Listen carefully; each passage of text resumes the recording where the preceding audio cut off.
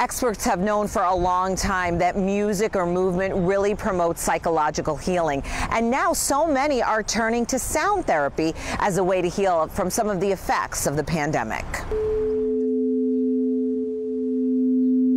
This is video from a recent sound healing session in Detroit.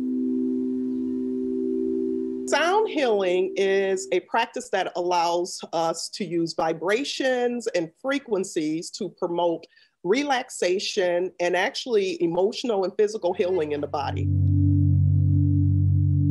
Dr. Rose Moten is using the practice a lot these days, in addition to traditional therapy, as a way to help patients heal from trauma, especially after what many have experienced this past year dealing with the effects of COVID. We have individuals who come in and report that they had chronic uncontrolled asthma and that their asthma improved. What we do know is that asthma has a very strong connection and correlation to somatic and emotional distress. People say the issues are in the tissues.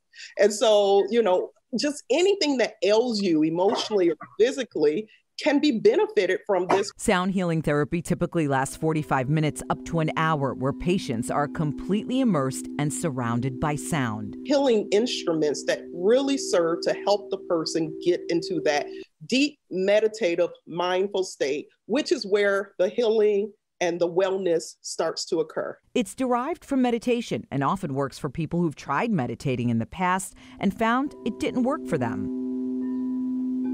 The sound instruments help you shut off your thoughts. We've talked about the reentry anxiety a lot of folks have, going not just back into the workplace, but back into the world.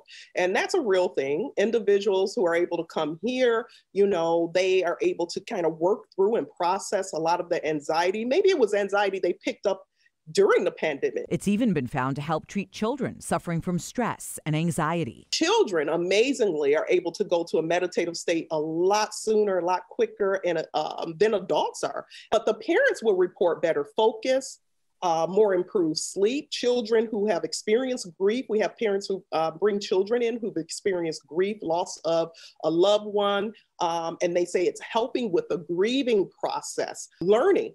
We get reports that it's helping children just learn better, be more open and more focused and attentive in the educational and academic environment. Experts also believe when sound therapy is combined with other forms of therapy, the benefits can be even greater.